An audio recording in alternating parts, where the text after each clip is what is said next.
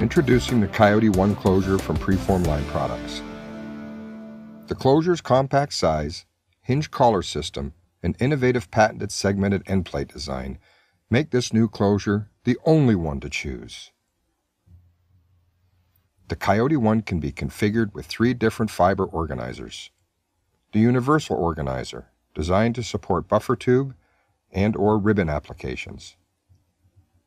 The buffer tube organizer, created to support high volume of express storage without sacrificing splice capacity.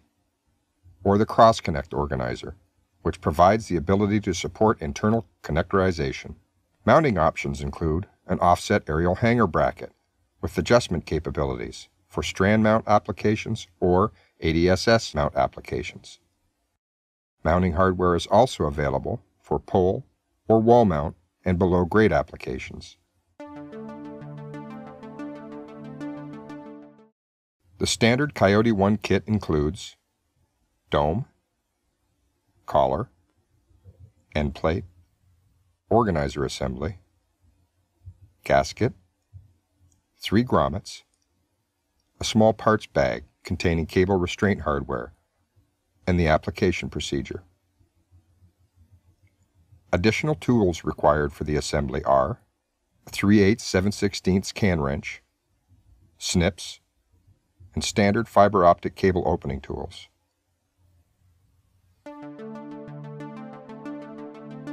Prior to insertion of the cable into a grommet, measure the cable to confirm the cable diameter. Wrap the measure tape around the cable until tight and determine the measurement at the vertical line. If your application requires a cut cable, insert the cable through the desired grommet hole and install the plug into any unused hole.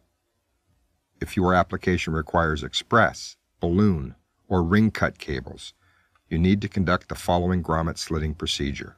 Review the grommet chart provided in the application procedure for the proper slitting location. Place the grommet on a stable flat surface. Mark the slit location on the top surface of the grommet. Position a utility knife with the cutting edge against the top surface. Press firmly on the knife until the blade has cut completely through the grommet. If your installation uses figure 8 style cable or cable with a tracer wire, the tracer wire or ground wire must be removed prior to insertion of the cable through the grommet. The correct installation method is shown in the highlighted green images.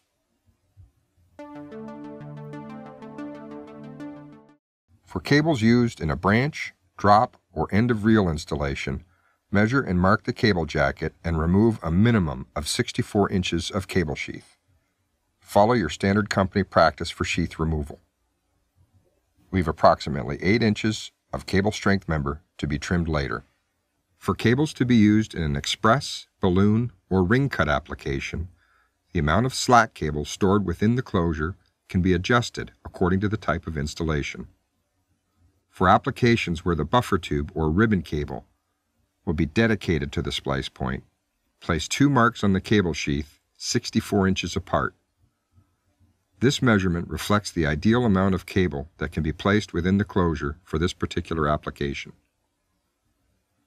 Remove the cable sheath over this section of cable using your standard company practice and unbundle the buffer tubes. Select the desired buffer tube to be spliced and cut at the sheath opening, location A, as shown. Leave approximately 8 inches of strength member to be trimmed later.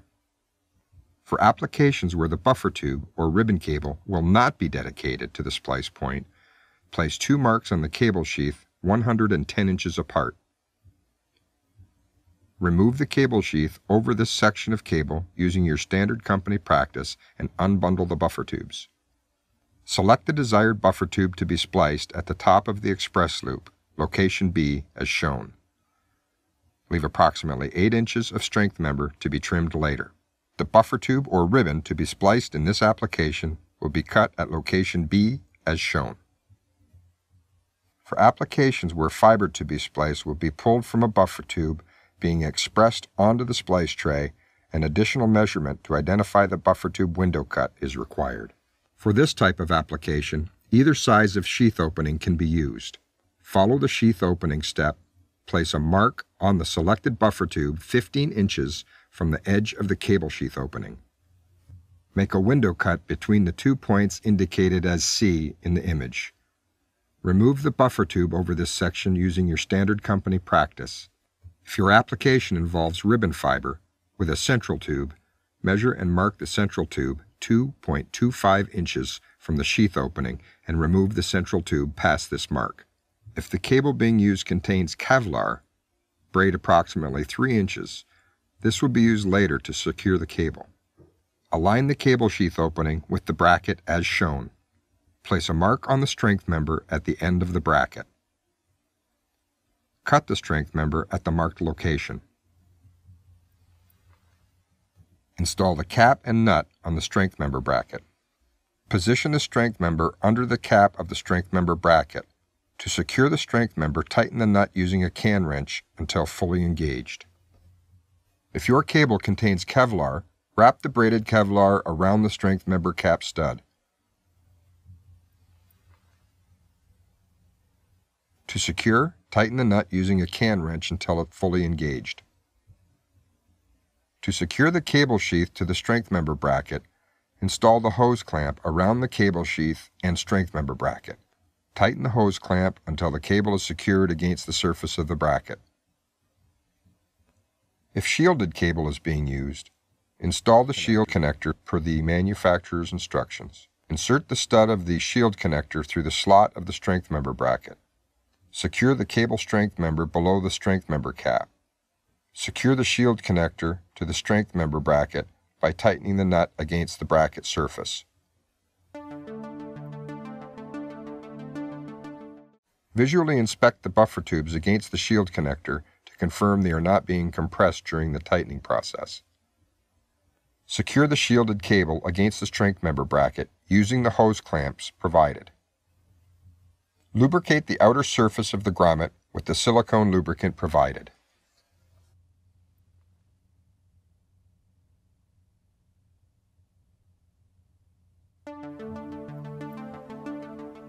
Prior to installing the grommets, remove the end sections of the end plate so the organizer will be stable during assembly.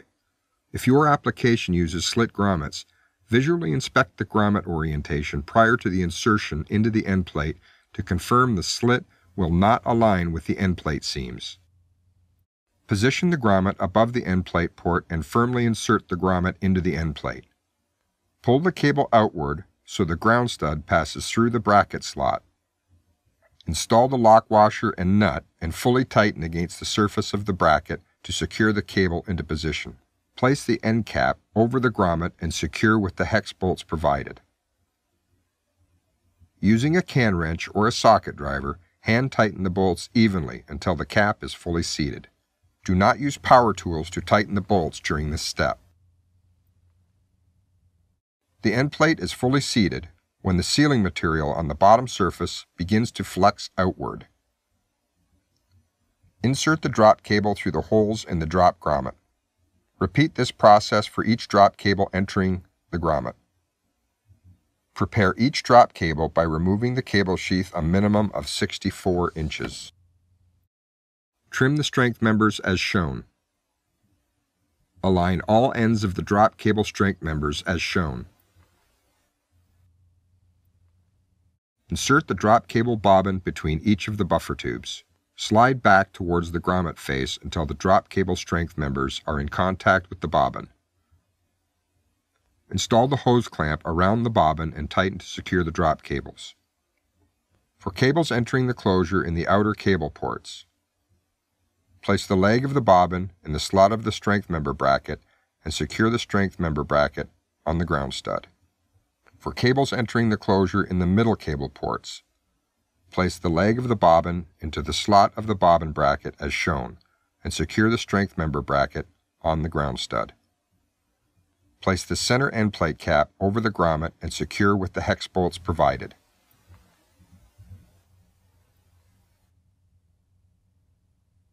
Using a can wrench or socket driver, hand tighten the bolts evenly until the end cap is fully seated. The end cap is fully seated when the sealing material on the bottom surface begins to flex outward. Do not use power tools to tighten the bolts during this step.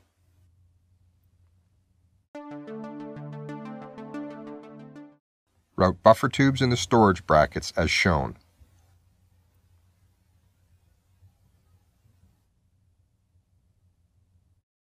Route buffer tube up to the splice tray and secure to the tray. Route fibers on the splice tray and splice per your accepted company practice. Install the protective cover onto the splice tray.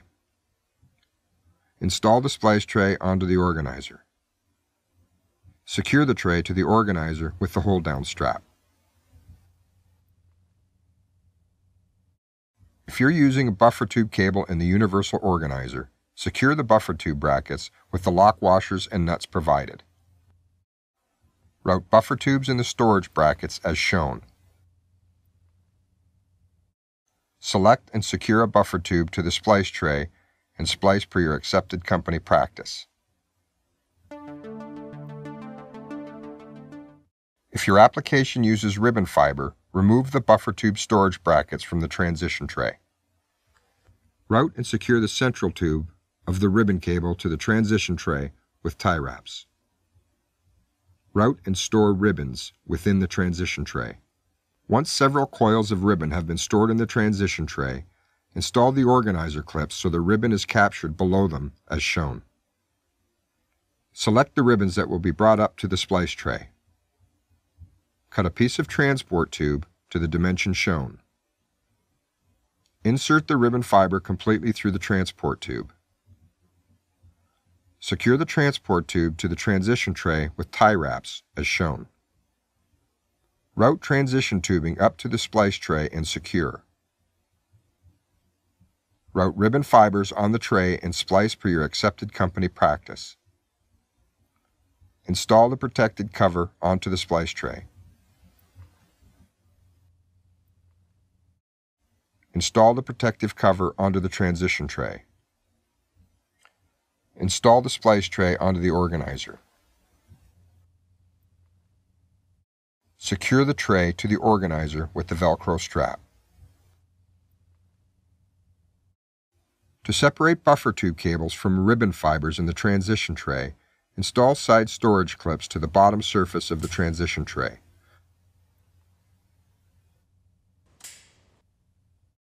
And route the buffer tubes through the clip.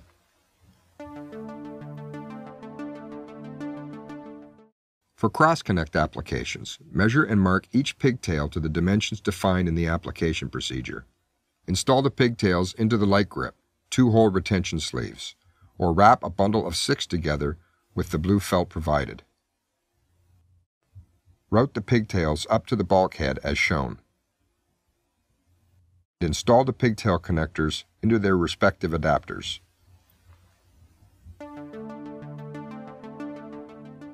Before installing the sealing gasket onto the end plate assembly, lubricate all inner and outer surfaces of the gasket with the silicone lubricant provided.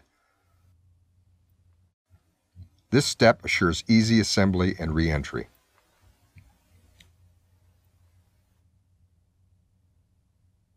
Slide the sealing gasket over the fiber organizer with the large flange facing forward. Insert the gasket flange into the channel on the end plate assembly. Press firmly on the outer surfaces of the gasket to confirm the gasket is fully seated. Prior to inserting the end plate organizer assembly into the dome, retighten all the end cap bolts to assure that the end caps are fully seated. Slide the end plate organizer assembly inside the dome. Install the dome collar. Before completely closing the collar, visually inspect to confirm the lip of the dome is fully captured by the collar before securing the latch. Complete the assembly of the collar by hand tightening the fastener or by using a can wrench. Once the collar has been fully tightened, flash testing the assembly is recommended. Remove the cap from the air valve located on the end plate. Using a controlled air source, slowly pressurize the closure to a maximum of 5 psi. Confirm the pressure within the closure using an air pressure gauge. Spray all of the end plate and collar surfaces with soap and water solution and visually inspect for bubbles. If small bubbles around the end plate cap or grommet occur, this indicates the end plate caps have not been properly tightened, or the cable is not the proper size for the grommet selected. Release the pressure from the closure using the bump on the top of the air valve cap.